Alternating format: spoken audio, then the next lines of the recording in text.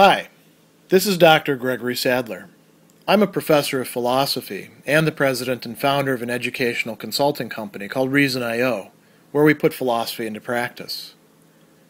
I've studied and taught philosophy for over 20 years, and I find that many people run into difficulties reading classic philosophical texts.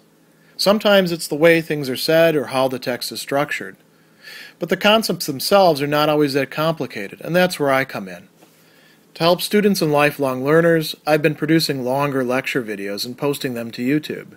Many viewers say they find them useful. What you're currently watching is part of a new series of shorter videos, each of them focused on one core concept from an important philosophical text. I hope you find it useful as well.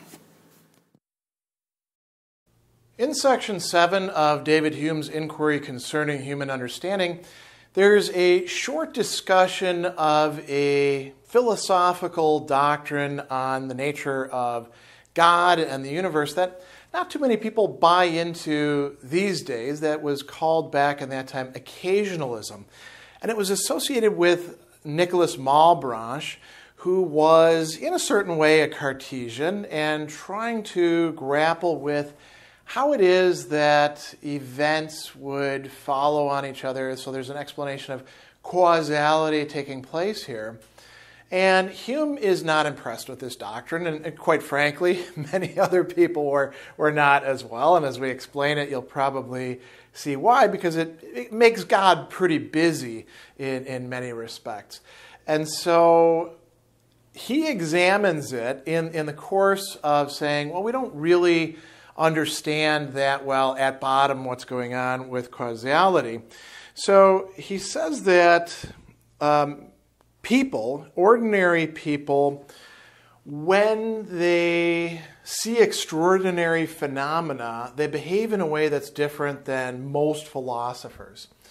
So ordinary people are perfectly content to think that the world is the way it is and causality works and they understand it. And then there's things like, he says, earthquakes, pestilence, prodigies of any kind.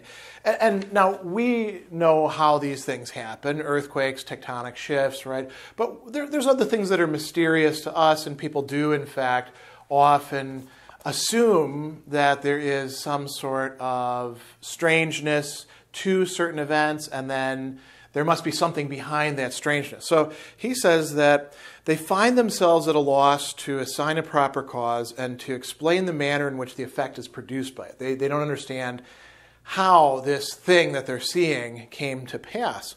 So he says it's usual for men in such difficulties to have recourse to some intelligent principle as the immediate cause of that event which surprises them, and which they think cannot be accounted for from the common powers of nature. So, people back in Hume's time would often attribute these things to God or the devil or all sorts of other things, maybe witchcraft if they were fairly uneducated at the time, although there were quite a few people who were still believing in it in the 18th century. In our own time, we have other things that people will make appeals to, although there are still people who believe in witches even to today.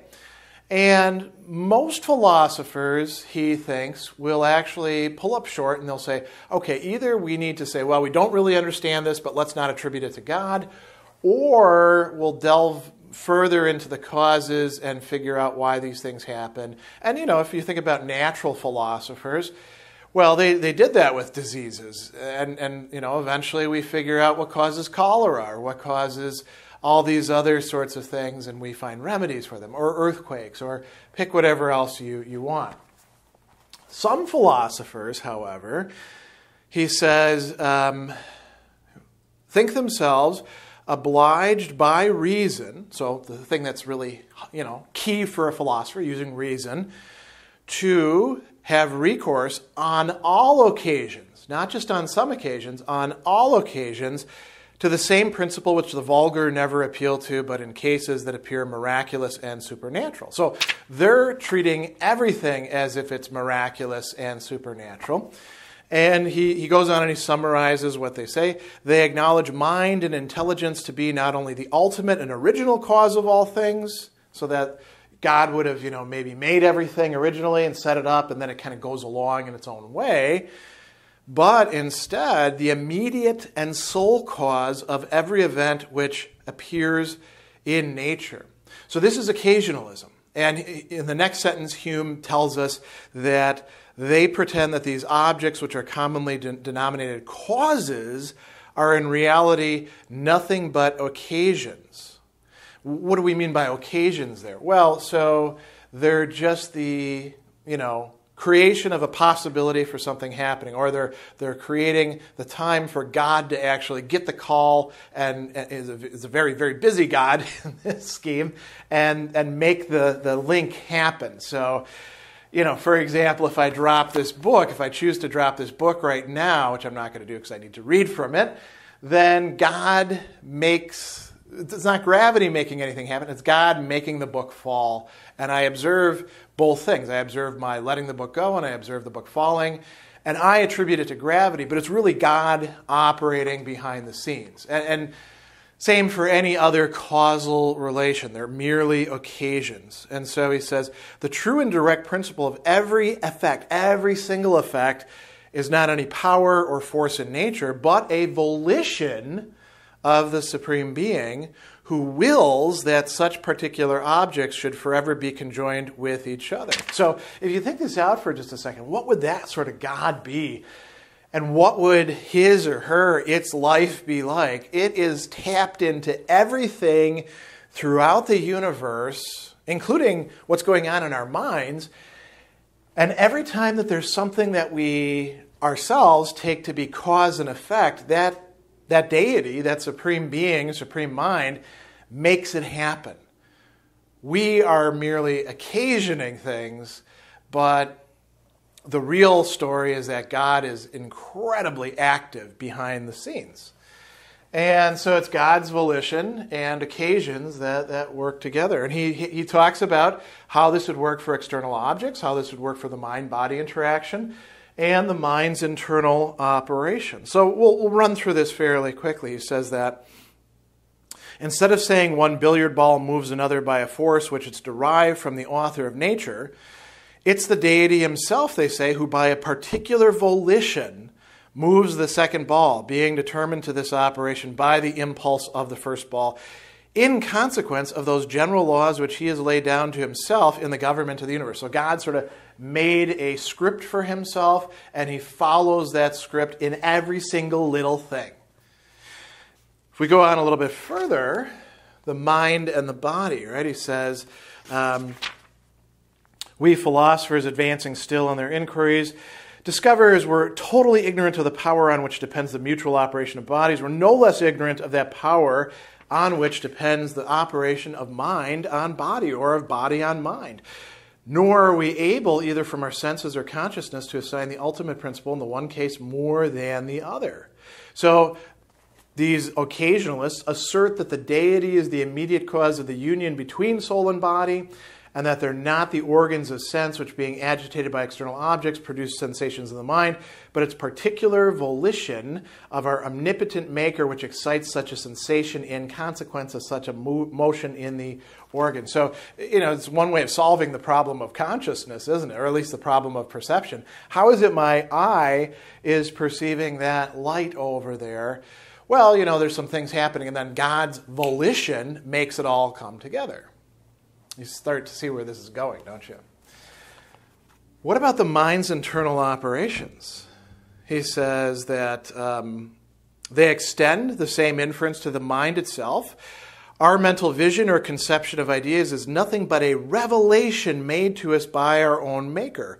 When we voluntarily turn our thoughts to any object and raise up its image in the fancy and imagination, it's not the will which creates that idea. It's the universal creator who discovers it to the mind and renders it present to us. So we're all carrying around this stock of ideas, and whenever we call one of them up, God is the projectionist behind the scene who starts up the projector, and boom, there it is for us. Or whatever sort of metaphor we want for this to imagine it.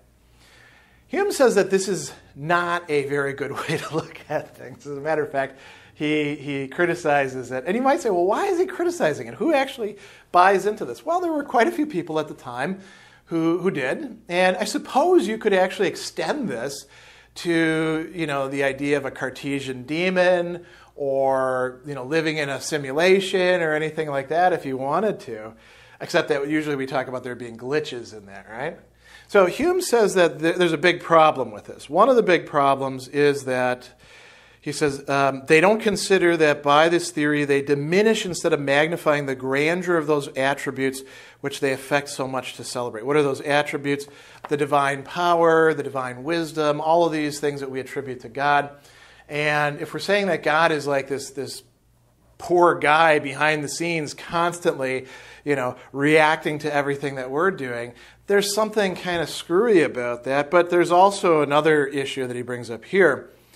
Hume says it argues more power in the deity to delegate a certain degree of power to inferior creatures than to produce everything by his own immediate volition.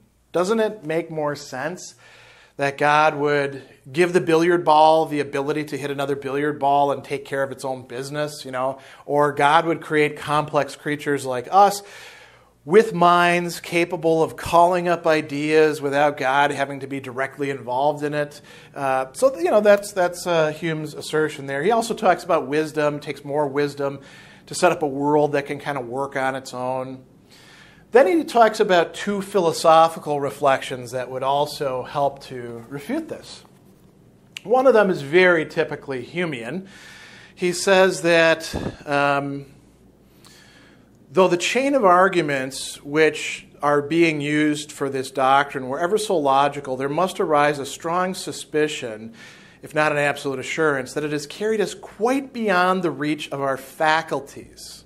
So our abilities, our natural capacities, intellect, reason, will, all those sorts of things that we have, even imagination, it's carried us quite beyond the reach of our faculties when it leads to conclusions so extraordinary and so remote from common life and experience. If we have to leave behind common life and experience, we're starting to get into what he calls fairyland. We're starting to get into the realm of almost pure imagination.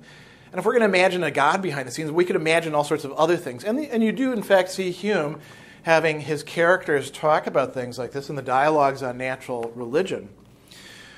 So he says we've got into fairyland long before we've reached the last steps of our theory, and there we have no reason to trust our common methods of argumentation or to think our usual analogies and probability have any authority. Once we start opening the door to this, Hume says, we can really just imagine anything, and we've got no way of deciding between them. We can't count probabilities. The other thing that he points out is, he says, we're ignorant of the manner in which bodies operate on each other. We don't understand force or energy. Are we not equally ignorant of the manner or force by which a mind, even the supreme mind, operates either on itself or on body? Where do we acquire any idea of it? We have no sentiment or consciousness of this power in ourselves. We have no idea of the Supreme Being, but what we learn from reflection on our own faculties. So if we're kind of a mystery to ourselves already when it comes to our own workings and faculties, what we have more experience with, intimate experience, how in the hell are we going to know anything about the divine mind that we could assert with any sort of real certainty or even probability? Hume is saying we can't. So these occasionalists, they have an interesting story about how causality works. It's not even really causality, or if there is causality, it's the divine volition all the time. But there's really no reason why we should accept this according to Hume.